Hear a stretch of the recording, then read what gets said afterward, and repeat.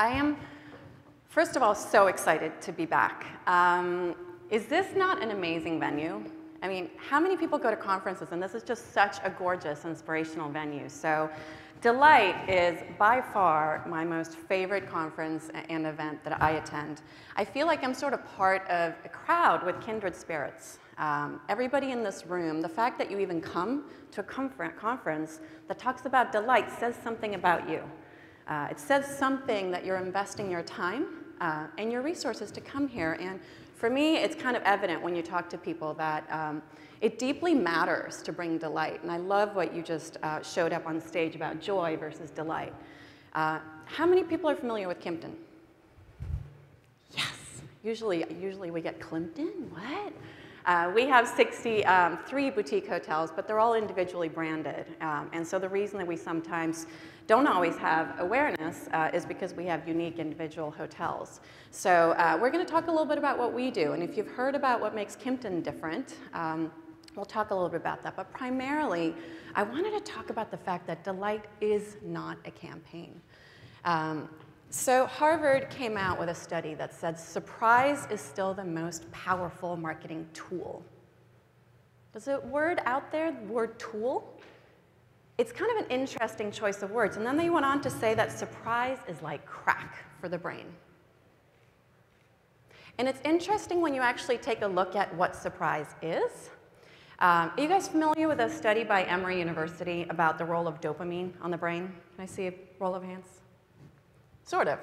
So dopamine is responsible for everything from sort of sex, drugs, and rock and roll and everything that we think is pleasurable. It's a neurotransmitter that gets kind of fired when we get delighted.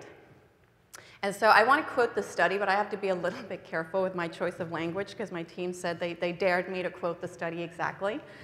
The way it went, that they sent a bunch of people into an MRI, and they had a little tube that squirted liquid into their mouths.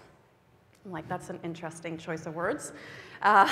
They squirted either water or juice into the subjects. And what was interesting was, depending on if you got the water or the juice, depending on what you expected, if you got the unexpected, your brain lit up, the dopamine receptors in your brain lit up like a Christmas tree when you got the unexpected. So dopamine is actually responsible for surprise. So think about the fact that when you guys get, how many, let me see a show of hands in the room, how many people get excited when they get a birthday present?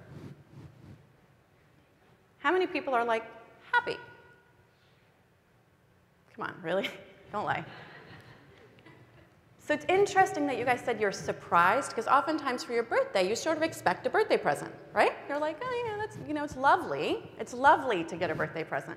But are you surprised? Not necessarily, because it's your birthday. However, let's say that you just walk into your office on a random Tuesday morning and that exact same gift is sitting on your table. Are you surprised? Yeah. And very likely, your brain is going to have a totally different reaction than on your birthday.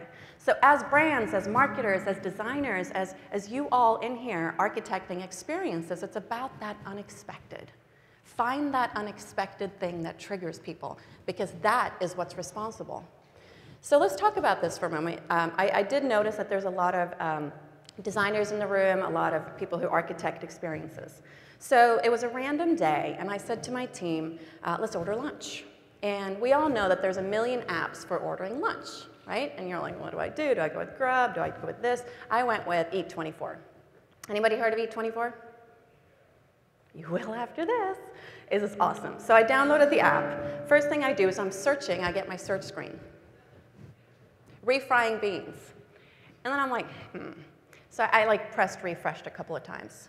And it's not just refrying beans. They were shaking martinis. They were doing all kinds of things. They had probably 100 of these search results.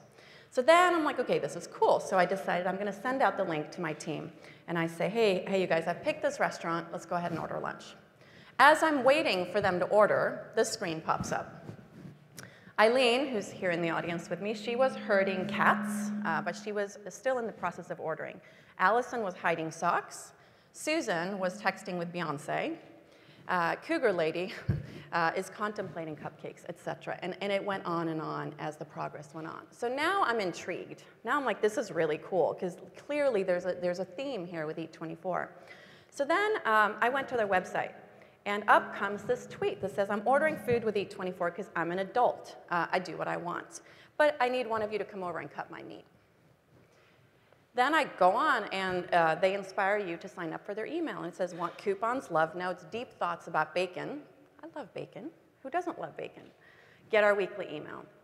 But it didn't end there. So then I go to their tweet stream. So by now, if you're looking at user design, now I've probably spent a good 20 minutes on their website. And I mean, that's pretty hard in today's world. It's a hard thing to get somebody's attention for that long. But they put these little teasers. I just want to know more about their brand. If at the very bottom you see, we don't mind you playing the field as long as you remember who really brings home the bacon. So there's a sense of humor. There's that sense of irreverence. So I ended up saying, I had a killer experience. Thank you guys so much. And they responded with an animated GIF that took a bow. And it was this incredibly fun experience with a food ordering app, which doesn't necessarily speak to fun or delight, but they made it delightful because they had that humor throughout every touch point. So let's talk a little bit about campaign versus culture. Who in the room have heard about Burger King's Whopper campaign? A few. Fun? Did you guys like it? So the notion was you would sacrifice a Facebook friend and get free Whoppers. It's good, right? I mean, it was funny. So it was this whole, they invested a lot of money into it. It became really a big deal. And you could keep track of how many friends you had unfriended, and then some friends would get pissed off, and you just get more Whoppers, and on it went. Great campaign. Great campaign that had a lot of surprise and a lot of delight. But then you go to Burger King, you go to the drive-thru window, and you get perhaps an employee that perhaps wasn't so happy about getting up at 4 a.m. That experience may not be as delightful. So my whole point is that here, super cool campaign. And there have been many, many other instances where brands have done cool campaigns. But then let's look at when surprise and delight is not a campaign. Who in the room flies JetBlue? Oh, good. Usually on this coast, we don't get as many. So my friend Marty, up here in the glasses, he's the COO for JetBlue. JetBlue is a great brand when you talk about surprise and delights, who they just live, eat, and breathe this stuff. From every single touch point, from their user experience to the plane. I recently was traveling with my 2 little kids, and I was just kind of harried, and I just got on board, and I was just annoyed and frustrated. And the flight attendant slips me a little bottle of wine, and she says, "You look like you could use this." I went in the bathroom and drank it right away. That's just sort of that example of they just embody it. So Marty, again, C-suite. He loves to show up at JFK. This is the terminal at JFK for JetBlue. He loves to just show up, and he does random trivia at the gates. And he says, who in the room can guess how many tons of fuel are on that plane? The person who comes the closest gets a free round-trip ticket. Cool, right? Who does that? I've worked for an airline. Delight is not easy to deliver as an airline person. But JetBlue does this. But it doesn't sort of end there. These could be a lot of tactics in person.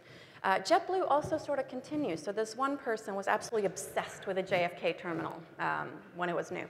And they tweeted, "I want to make love to the JetBlue terminal." Very quickly, JetBlue tweets back, "I hope you buy the terminal dinner first." It's good, it's good. This is part of their DNA. It's just simply, and it starts at the top, where they simply cascade this down, and they're saying, make people smile.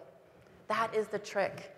Whether it's a food app, or an airline, or a hotel, or a financial services company. I often have people tell me, I work for insurance, I work for financial services. It's not as easy. You guys are a boutique hotel company. It's easy to make weary travelers happy.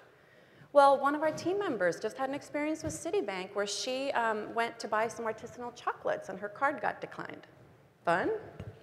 It's that embarrassing moment where you're like, I swear to God, I paid my bill.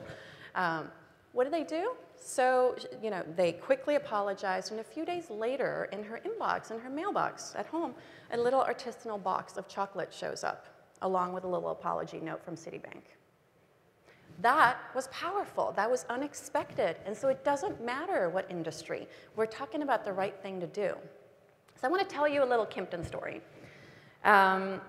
And it's just one story, but it's part of, I think, what makes Kimpton different and special. We had a reservation agent in Canada who took a call from a woman who said, I am coming to San Francisco to stay with you, and I need to order a hypoallergenic room. On my bucket list, I've always wanted to go to San Francisco to whale watch. It's something that I've always wanted to do. But unfortunately, this time I can't come for that reason. I am coming because I'm ill. I'm very, very ill. I'm coming in for treatment, and I need a hypoallergenic room. The agent, listened and took notes and said, we've got that covered, don't worry about it, and hung up the phone. In many other instances, it would have ended there. The agent would have just made some notes, ordered a hypoallergenic room. But instead, they called the hotel because, again, this is part of our culture, and gave the hotel the full story, exactly as told to them. The hotel and their staff sprung into action, and when she arrived at the hotel in San Francisco, they had upgraded her to a beautiful suite that was also a hypoallergenic suite. They had a handwritten welcome card that was signed by every hotel employee. And it said, we can't wait to welcome you back for when you go whale watching. In the meantime, let this tie you over. And on her bed was a stuffed whale.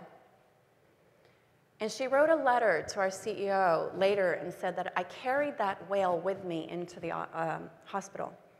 They had to take it from me because it wasn't surgically correct to bring it into the surgery room, but she brought that with her. And she said, I credit your employees for pulling me through. I had that whale watching experience to look forward to. And it's an example of then our CEO lauded the employees and just said, this is amazing. This is amazing. And we just have to keep doing this because it's that connection.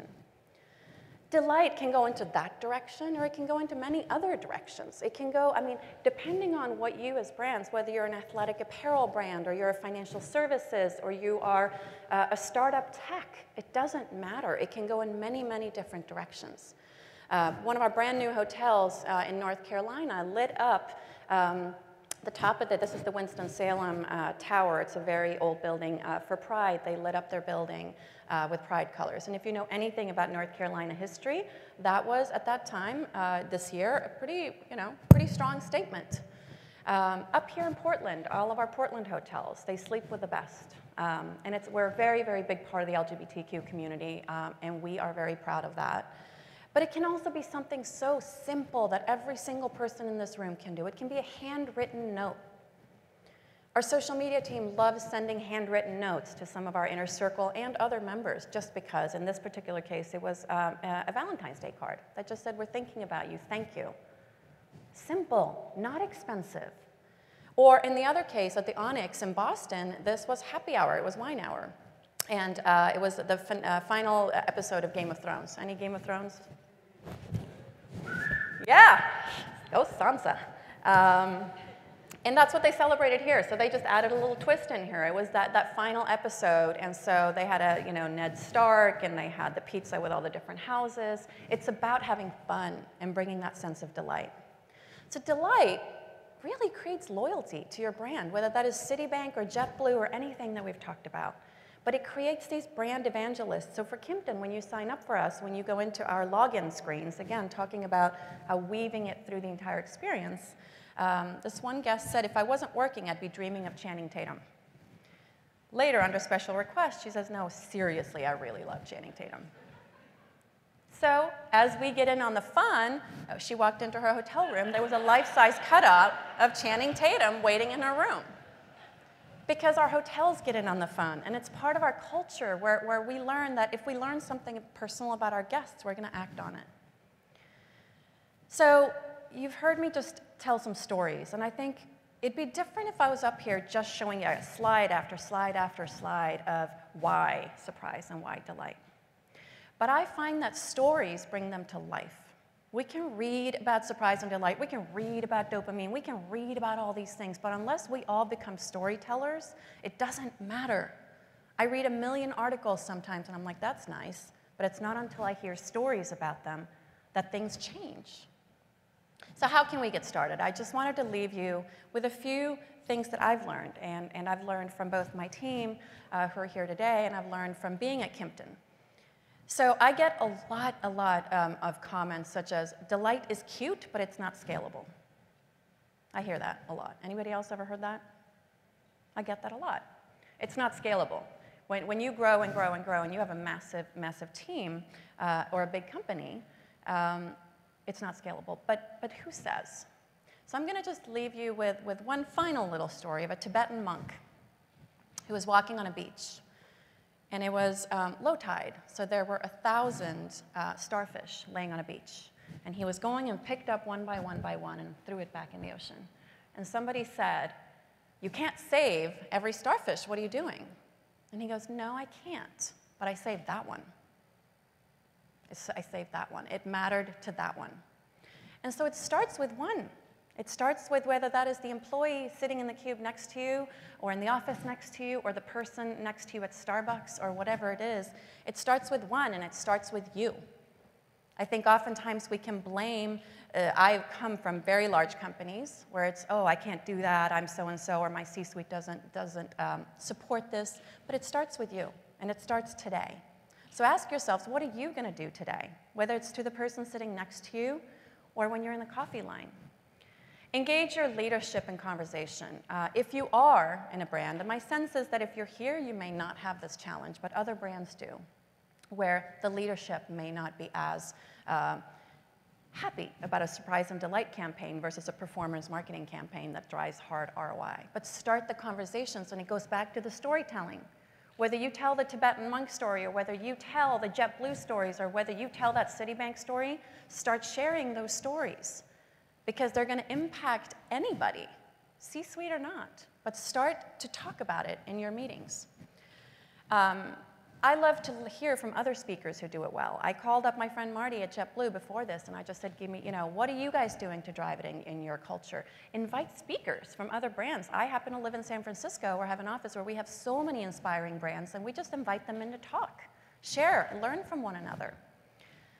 Tap into what motivates your leadership team. This one's also a really big one. I was listening to somebody talking about Charles Schwab, who didn't believe in social media until he learned that Fidelity had 100,000 more followers. Suddenly, he was very interested in social media.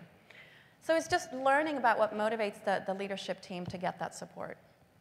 And then publish and socialize small successes. Small wins matter.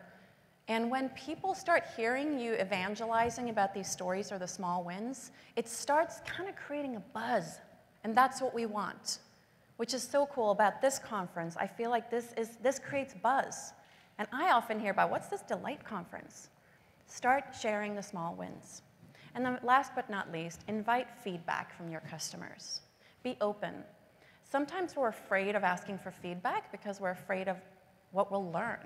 Trust me, I should know. I host focus groups for Kimpton a lot. Everybody wants free breakfast, free parking, et cetera, et cetera. I can't always give that. But in the meantime, I also learn other little nuggets of things that we can learn. So invite feedback. Just say, how can we delight you? And I think that being open-minded to that makes a huge difference. So that is it from me. I am out of time, but I could talk about this forever. So to Dave and Jeff and all of you, thank you for having me.